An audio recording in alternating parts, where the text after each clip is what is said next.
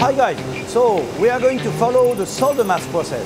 Okay, and what is the interest of the Soldermask?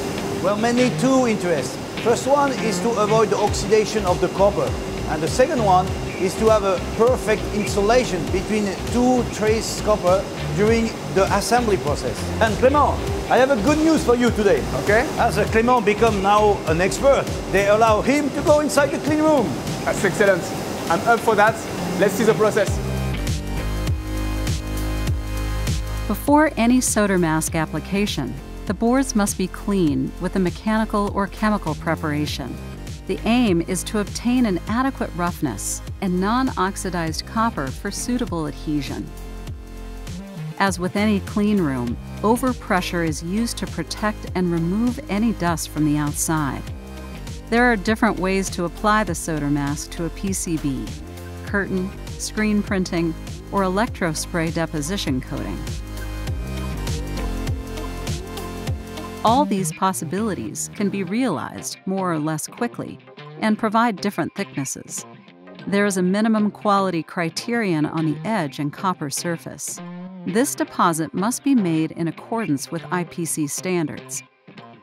Once the panel is totally covered, it must be pre-cured. This step is essential and removes all the solvent from the ink. Without this step, registration will not be done properly. For the Soldermask, the insulation can be done, as in this case, in two different ways. There is the registration with 8 CCD cameras and the artwork. The boards receive a blast of LED light for a few seconds. This exposure to LED light will harden the Soldermask where the artwork is clear. The other way is to perform the insulation by LDI, laser direct imaging. This time, no artwork is necessary because the machine directly insoles the selected locations with light beams and hardens the targeted location. This is the LDI insulation process.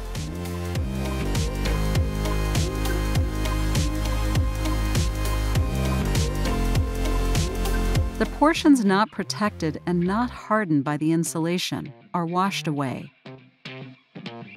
Here, in our example, the Soldermask around the mechanical through hole is removed.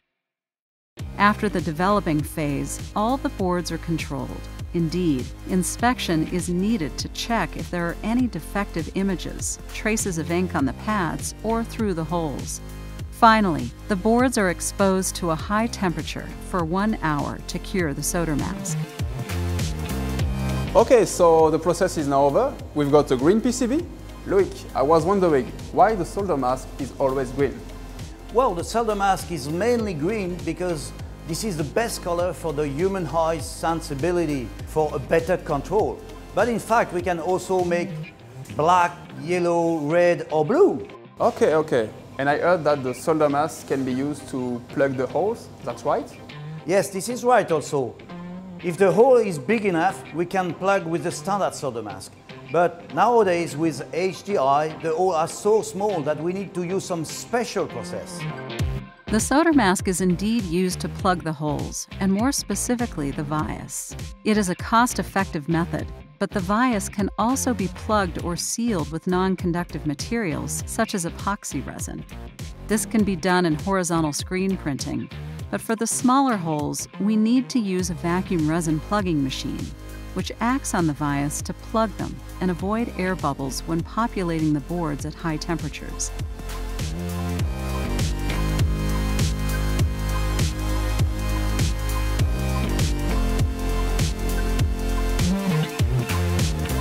All the boards are cured to harden the epoxy resin, and they need to be scrubbed for better flatness. Once this is done, the boards are ready for the rest of the manufacturing process.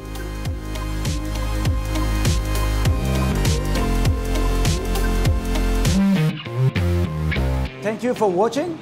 We are nearly at the end. We are going to separate the board, but before we need to do legend printing and some finishing. Stay tuned.